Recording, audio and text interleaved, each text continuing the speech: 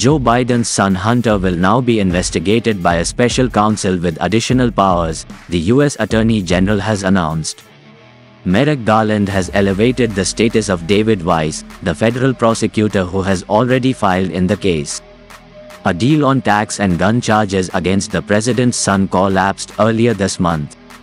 Republicans are pushing for an inquiry into Hunter Biden's business dealings.